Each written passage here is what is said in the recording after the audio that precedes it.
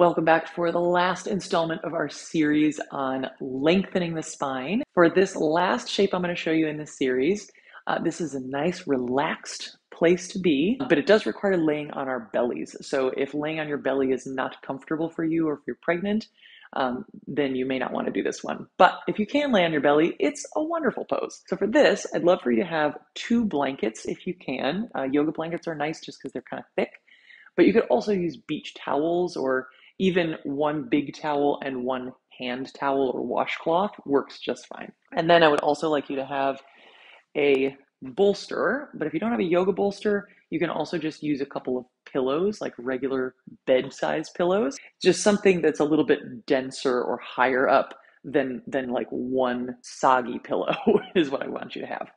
So some density. So then once you've got all these props gathered, I would like you to roll one of your blankets or towels, whatever you're using. Place that at the bottom of your mat or towards where your feet are going to go. My ankles are going to go on top of that eventually. And then the bolster or pillows, whatever you're using for this, is going to go lengthwise on your mat. And then the second blanket or washcloth or towel is going to go up above that. So I'm going to come on down to my belly. Ankles are supported with the rolled up blanket. Belly and chest are supported with the bolster or pillows. And then my forehead is supported by the folded blanket. And my arms, this is kind of funny. I think it's not comfortable to have the arms down here. So I like to have them tucked under my blanket. Or you could even just stack your hands underneath your forehead. That can feel really nice too, especially if your bolster is not too high.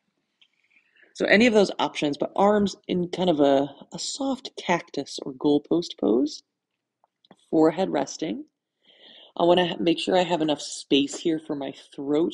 I don't want to be here cutting off my air supply. I want to have some space there.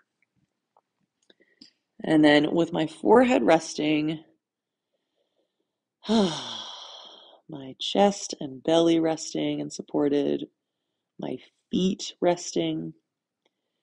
I want to then just focus on my breathing.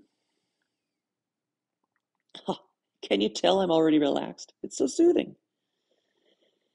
With this gentle compression of the front side of the body, this position encourages the breath to move towards the back side of the body. So the back ribs in particular are going to feel a little bit more expansive. And also the position of the body and the breath encourages just a general lengthening, kind of the whole back side of the spine. So back of neck all the way down along the spine to the low back and the pelvis. And then you can just stay here for like, an hour or whatever. Maybe just 5 minutes, maybe 2 minutes. Maybe you turn on your favorite song and just stay here for the duration of that song. It doesn't take too long, for me anyway, to feel really relaxed here.